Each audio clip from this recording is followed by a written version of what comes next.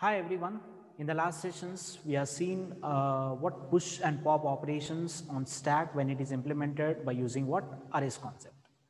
Now in this session, we'll be discussing what traversing operation or display operation on stack when it is implemented by using what arrays concept, right? So these are the steps that we need to follow in order to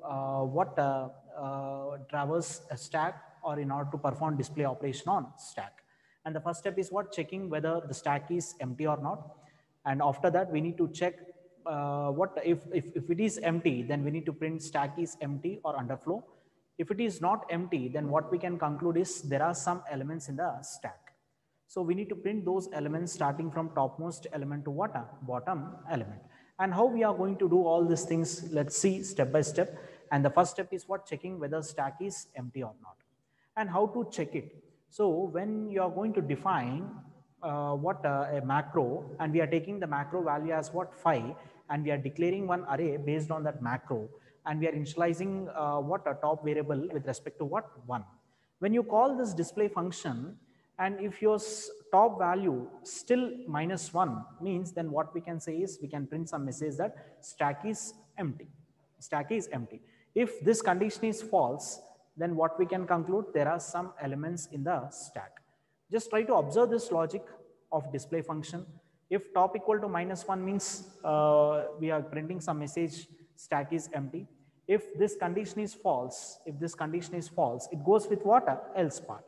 In else part, what we are doing is we are using one for loop, and with the help of that for loop, we are going to print the elements starting from topmost element to what? Bottom element. And how we are going to print those elements, all these things we'll be discussing. Let us assume that this was a stack data structure which consists of what? 5 elements, 10, 20, 30, 40, 50. And what we are going to perform display operation, and the top value is what? 4, which is pointing to what? Topmost element. Now we will be executing this logic, and how it is going to be happen. See, I am going to check the condition top equal to -1 means condition is false. If condition is false means it doesn't execute this if part, it goes with what? Else part. Right? In else part, it executes this for loop. And what is there in this for loop? What is there in this for loop, and how it is going to be executed? That we'll be discussing clearly. Just have a look on this for loop. So for I is equal to assigned with top. After that, I greater than or equal to 0, because we need to start from topmost to what? Bottom element of the stack. That's the reason we are taken I is equal to top, and I greater than or equal to 0. After that, I minus minus. And inside that, we'll be taking one statement, printf %d st of I. You can observe here that we are taken I is assigned with what? Top means what's the value of top? 4, and that 4 has been assigned to what? I. And after that, we'll be going with the condition I greater than or equal to 0. I greater than or equal to 0 means 4 greater than or equal to 0. 4 greater than or equal to 0 means condition is true. True means enters into the for loop. Inside this for loop, we have print statement printf st of I, that is st of 4. St of 4 means what? St of 4 means 50 will be printed. After printing this 50, after executing this, it goes with what? Increment and decrement. In increment and decrement, I minus minus means 4 minus minus, and that is what? Post increment. You already know 4 minus minus means from next expression onwards, it becomes what? 3.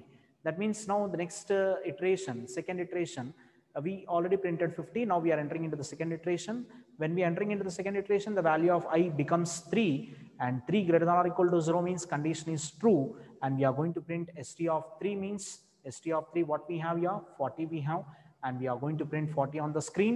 After that, I minus minus means 3 minus minus. Next expression, the value of I is going to become 2.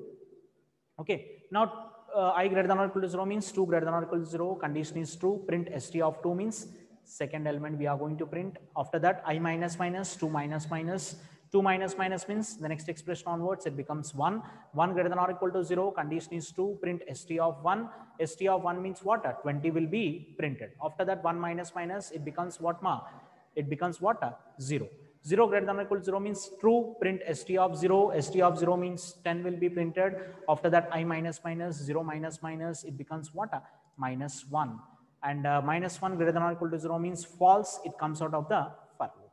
And this is how we are going to print the elements starting from top to what?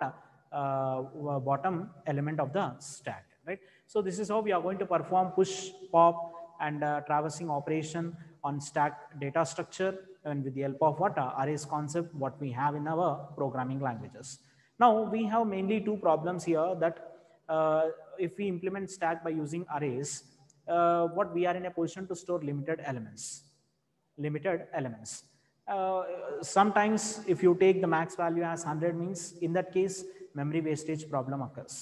So in order to resolve this problem, what we'll be doing is with the same constraints like insertion deletion can be done from only one end, and that end is what top of the stack. With the same principle, we are implementing the stack data structure with the help of linked list concept, what we already learned in case of single linked list and double linked list, that is in your linear data structure.